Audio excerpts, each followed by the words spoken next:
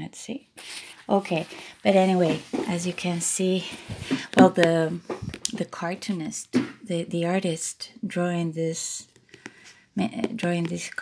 cartoons is a wonderful. I lost the book.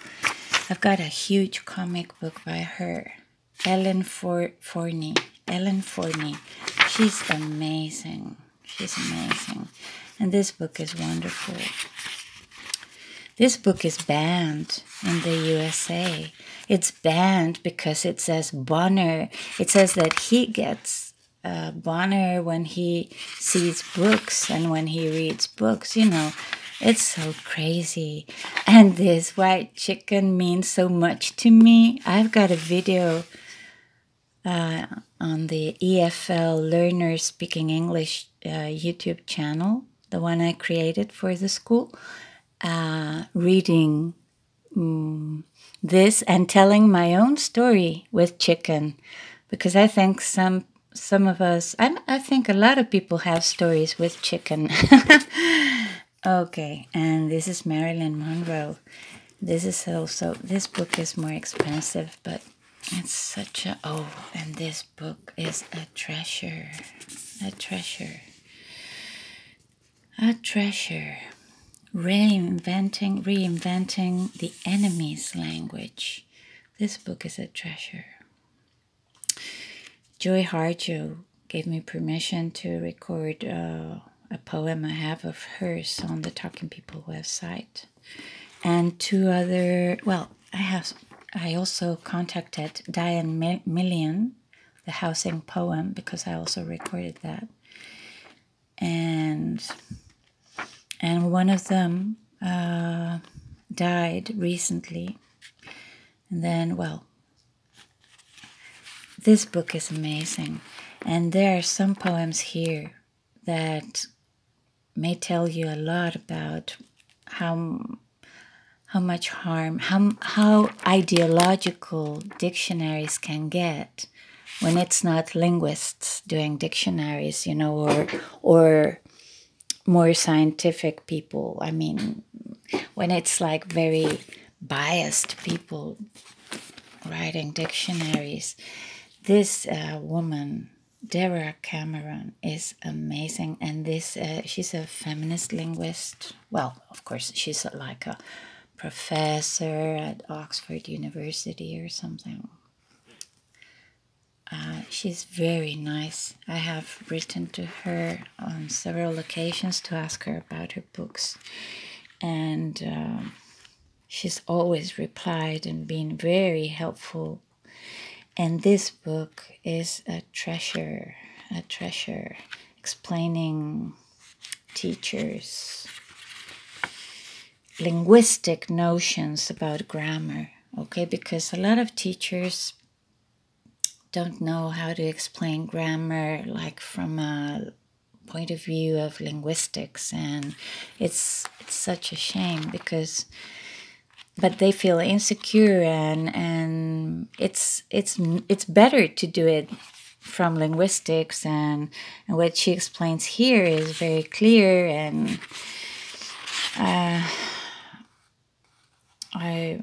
really want to record or or create an activity with some of this for my publication, so I will look into that. And this is amazing. This is a style book. This is something I want you, well, this is something an advanced student needs to know about, right? You need to know about this, and you need to get one in your life, you know, to have. I have el libro de estilo del país, and then I have this one, Associated Press. And instead of el dry, no. So the style books are very important. And this is what the press uses to establish what words are in use, right? And how to spell them, and what their definition is. I mean, words that might be too recent or too controversial to be in the dictionary, or So anyway, in English, there are no prescriptivist dictionaries like in Spanish. See, they are all wonderful dictionaries. Anyway, as you can see, lots of books. Check out the eCampus. Subscribe to the eCampus, and then subscribe to the reading club, and have a look if you like. Okay, and there you can post your questions or your ideas or whatever you like. This book is wonderful too. Oh, well, this one is in Spanish. This book is a treasure, and it's not very expensive. For some reason, this book is not very expensive. I mean, this book is a wonderful present to give anyone. And this book, I couldn't find this book for years. Anyway, here we have Deborah Cameron again. Well, I selected some books, and this is Paula Modersohn-Becker. She's a German painter, she was. But this is in English, and I have been using some of this to design activities for us. I love you, Paula Modersohn-Becker. Okay. Oh, well, and this, story of your life is the story that you can read. It's another of my suggestions. And the movie Arrival is based on this story, but you have to read the story. You should know that, well, there are interviews with a writer on YouTube, I think, and you should know that they didn't want the Hollywood people or whoever made that movie, but in the United States, they were refusing to have a woman as a protagonist because, sci-fi films are always about men saving the planet and things like that. So, but this is an extraordinary science fiction story in many ways, and surely it's not about the macho hero from the USA saving the planet. You will see that all the countries are involved, although, of course, he tells the story from the country he lives in.